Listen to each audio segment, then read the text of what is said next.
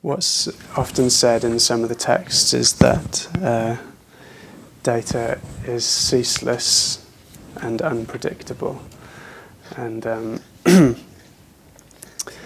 it really is like that. As human beings, we experience the whole spectrum of human experience, and really.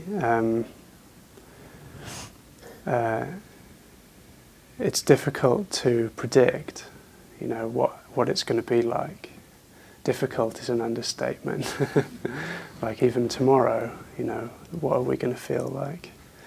And one thing that I would say about relying on the mainstays and becoming familiar with open intelligence is that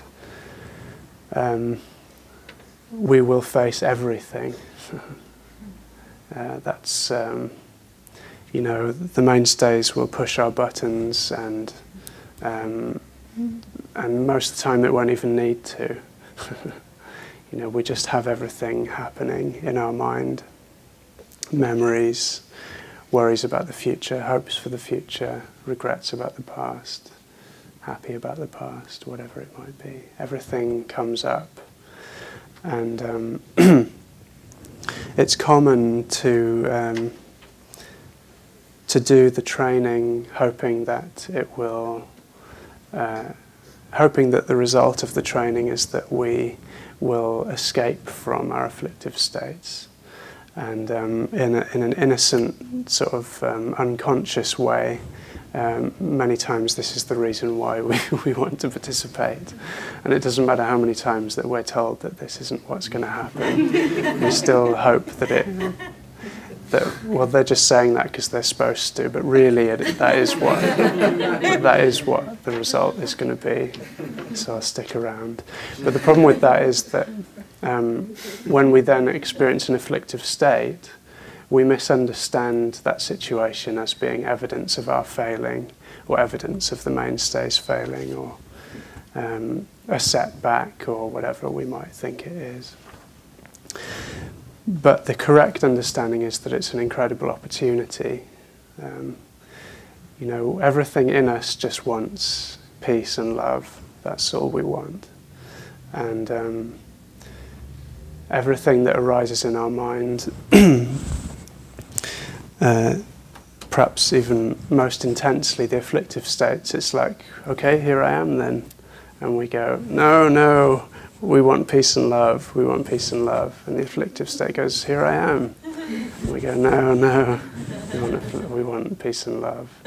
It's like somebody handing you, £50 and you just go and throw it in the drain. That's often how we relate to our afflictive states. We don't want them. We want the training to take us to non-afflictive state world. But that world doesn't exist. And this training, the purpose of this training is to learn to live in this world. This is the world that we want to live in. And in this world we have to face everything. Right from birth, life, and through to death, we have to face everything. The more we just see that clearly and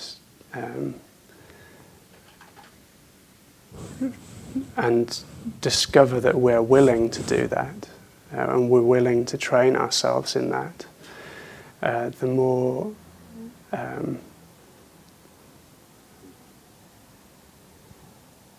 free of affliction we are, even amidst affliction. Affliction has two ingredients. One is something that's happening. The second is trying not to experience that thing that's happening. If you take one of those away, affliction doesn't exist anymore. It's like a cake needs certain ingredients. If you miss one out, then it doesn't work. Affliction doesn't work if you don't give it these two things. One of them's happening anyway, the other one is our choice. So in short moments, this is what we're doing, is we're retraining ourselves. And that's, that's all it is. Like Arizal said, it's nobody's fault. It's just, that's how we've learned to relate with ourselves. So when people learn to just allow themselves to be as they are, then that instinctive skill is just increasingly available. And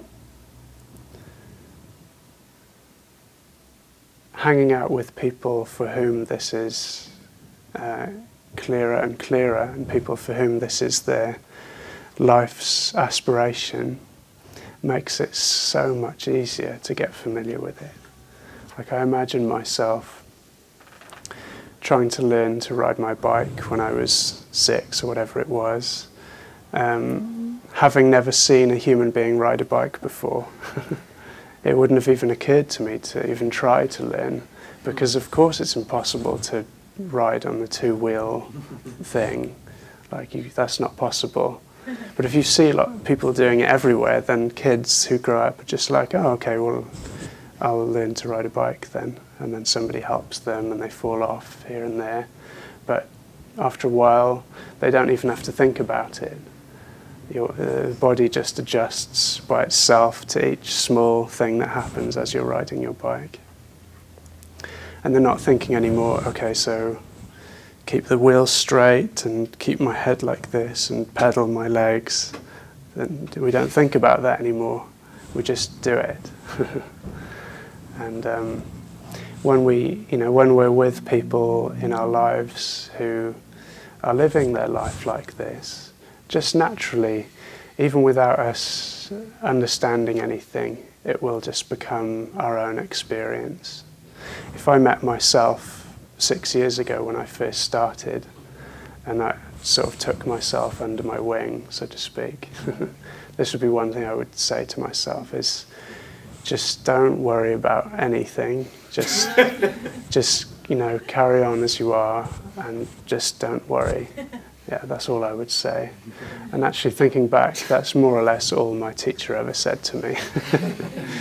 Yes, I know you're worried about blah, blah, blah, but just, it's fine, and just carry on. It'll come, it'll just come. Just like riding a bike did. And, in a way, I was obsessive about needing to understand it. Like, I was completely bent on needing to understand open intelligence and how the process works and how am I to apply myself to the process. Now,